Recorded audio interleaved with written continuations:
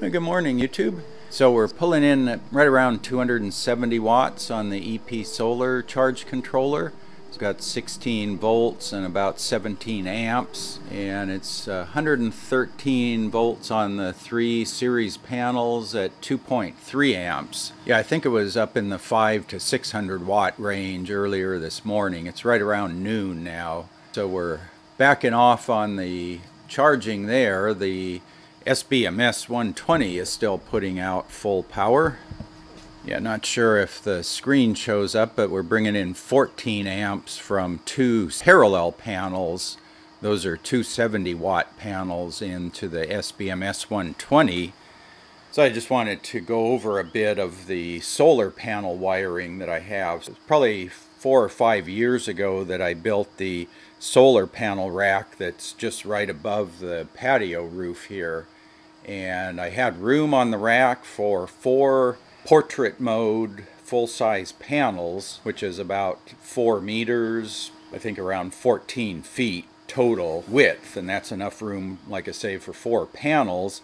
And at the time, I wasn't sure what I was going to be running up there, so I did all my wiring with 10 gauge cable, 10 AWG, and the reason for doing that is 10 AWG is the biggest approved conductor to put into these MC4 connectors, which I need to plug these into the solar panels, and that's rated for 30 amps in most wiring tables. My solar panels, actually when I started, I just had a 120 watt panel, which was only a little over 3 amps.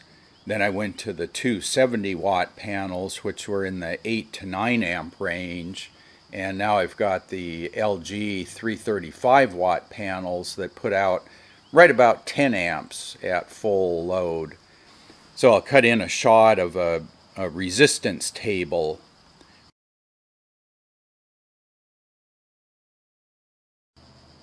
And as you can see in that resistance table, 10 AWG, which is about equal to 5.6 millimeters square, is rated at 1 ohm per 1,000 feet, or it's 3.28 ohms per kilometer. But if you break that down into ohms per foot, you're looking at 1 milliohm per foot of wire. So most of my wires that run from the fuse box up to the solar panels, I think the shortest one is about 15 feet and the longest one is about 25 feet, because as I go up, I've got to go from the closest panel all the way to the farthest panel. The panels are kind of on a 45-degree angle to the roof. So roughly the average length of the cable is about 20 feet, and then you've got one wire for the positive, one for the negative, so there's 40 feet of wire that the current flows going up and then coming back to complete the circuit. So you're looking at 40 times 1 milliohm, or 40 milliohms per wire as far as resistance, and as far as voltage drop, you're looking at about 400 millivolts. If you take 40 milliohms times 10 amps, which is what one panel does, that gives you 40 times 10, or 400 millivolts. Out of the maximum power voltage on those panels is about 33.5 volts. So you're losing about 1.5% of the voltage. And if you look at the power loss, again taking 40 milliohms and doing I squared times R, you've got 10 times 10 times 40 gives you 4 watts of loss for every cable that I use. Right up here, I'm running 3 panels in series through 1 wire. I've got 1,000 watts of panel up on the roof, and I've got 4 watts of loss through the wires. Now if I ran those 3 panels in parallel, I would have 3 wires and 3 times 4, or 12 watts of loss. So if I run in parallel, I pick up an extra 8 watts of power loss in the cables. So right now the EpSolar is limiting me to about 640 watts maximum output because it's limited at 40 amps of charging current. And because of that, I can only get 640 watts at 16 volts, which is my battery voltage. And that means I'm losing 360 watts with this controller because it's throttling. The next thing I want to do is step this one down to just 2 panels in series. That's the only combination I haven't tested yet. And then I'll take the 3rd panel off of this one and I'm going to put it over on the SBMS 120. Now there I lose 50% of the output, but right now I'm losing 100% of one panel. So as far as series and parallel, I don't have that long a wire run. Like I say, 15 to 25 feet. I've used the biggest cable that you can fit into an MC4 connector. And then for me, having the panels in parallel is actually a bigger advantage. It allows me more flexibility because if I have all the panels in parallel, I can switch them around down here. I can move them from this guy to that guy, back and forth, just by moving some wires around. If I change series and parallel, I have to do that up on the roof, and that's a little bit harder to do. I've got to get out ladders and get my my platforms to let me climb up on top of the patio roof, so it's a little less convenient to work on the wires up above. I lose 4 watts by using everything in parallel, but I gain in terms of convenience. Now that may not be the case for everybody. If you've got really long cable runs to your solar panels, then voltage drop is a really big deal.